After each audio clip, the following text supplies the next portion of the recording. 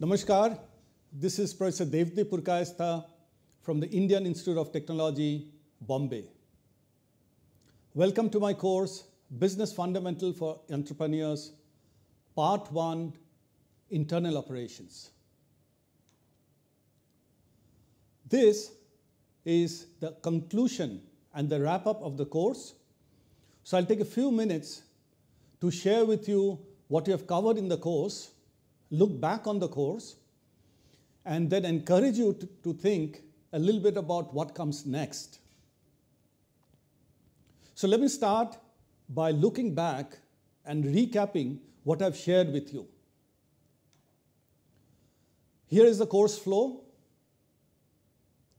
If you look at the screen, you'll see that I've started with what is business, what is a company, types of companies. Then we went inside the company to have a look at company's vision, mission, goal, purpose, strategy, culture. We then looked into the operational aspects inside the company. How do companies innovate and create new products? How do they mass manufacture and create millions and crores of copies of the new product? How do they manage quality? How do they manage their finances? And then importantly, how do they lead? How do the leaders of a company lead the company? What are the leadership skills, etc.? And how do you manage the human resources, which are the employees of a company? And then I talked a little bit about environmental, social, and governance aspects of a company. Let's quickly run through each of the modules. Just to remind, every module had 6 topics, 2 reflection points where you could pause for a few minutes and think about the course and write down in your journal what you have learned and how you will apply your learnings. And then, of course, there's an online assignment for every module. So this was module number 1. The 6 topics. Let me pause for a minute and for you to remind yourselves about the very first module that we had shared.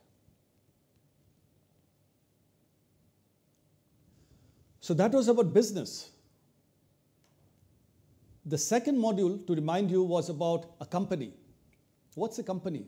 Characteristics, laws, types of companies, finding and founding a new company, etc. Think back about this module.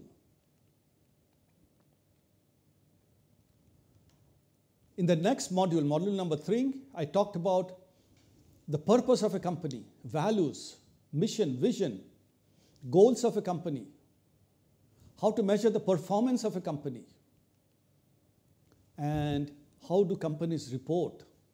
So outsiders know what goes on in the company. The next module, module number 4, was going into what is called strategy of a company. You would have heard the term strategy. I talked a lot about what is strategy, the strategic planning process, how to implement strategy. And then very importantly, the culture of a company. How to create a culture and how to transform a culture. That's what I talked about.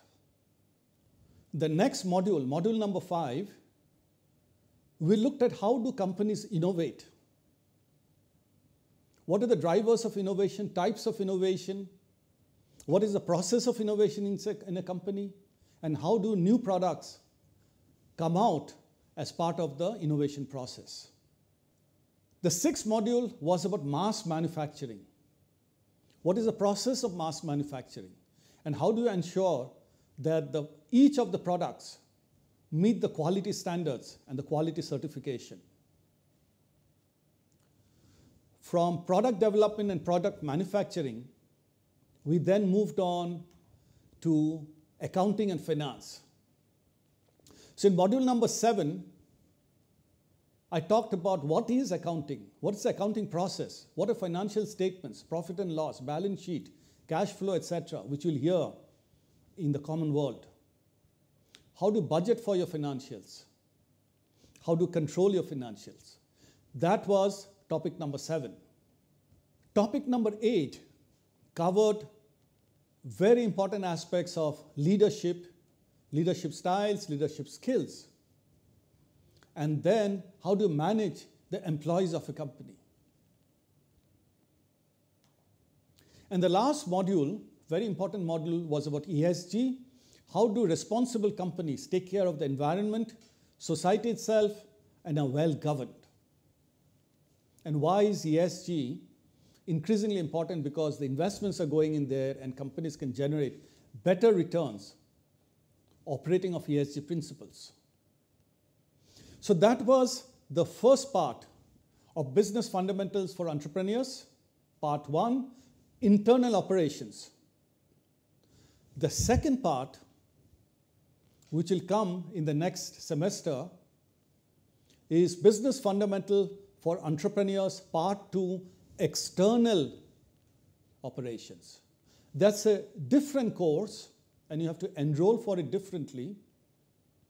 But together, part 1 and part 2 will give you a complete overview of how a company operates, internally and externally. So let's look at what are the topics and the discussion flow in part 2. These are the modules in part 2, which is a different course. Here the focus is on external. So we'll start with, if you are working in a company or setting up a company, how do you do market and competition analysis? How do you identify your customer profiles and segments? Once you've done that, and you have developed the new products, which I talked in the first part, how do you do marketing and positioning? How do you brand your products and advertise them? Then I'll talk about how do you sell business to business, which means how do you sell to big customers, how do you sell to companies, and B2C, which means how do you sell to individual consumers. Then I will talk about how do you do customer service and generate customer loyalty. And then I'll talk about how do you manage your supply chain? How do you make sure that your goods flow all the way from your factories through to the end consumer or another company who is your customer? And the final module in the next course will be around how do you do retail distribution? For example, how do you sell in an e-commerce platform or a small store or a big store? So this is planned in part 2, which should be introduced in the coming semesters. Now let me request you to reflect a bit about what you have learned in the course and what you want to do in the future. So reflect on the modules and topics of this course. Look at your journal, the notes that you have taken in all the previous reflection points, and try to remember what you have learned. Going forward, try to apply in your real life. If you are a student, use your knowledge to decide on your career. What courses do you want to do next? If you are an employee, use that to get a broad-based understanding of the company and decide your career in the company. And if you want to start up your business and you're an aspiring entrepreneur, think about how and where and when and what kind of a company you really want to build up, and how you launch your new products, manufacture them, manage your finances. So take some time to reflect on the course and write down in your journal, just like you have written down in your previous modules.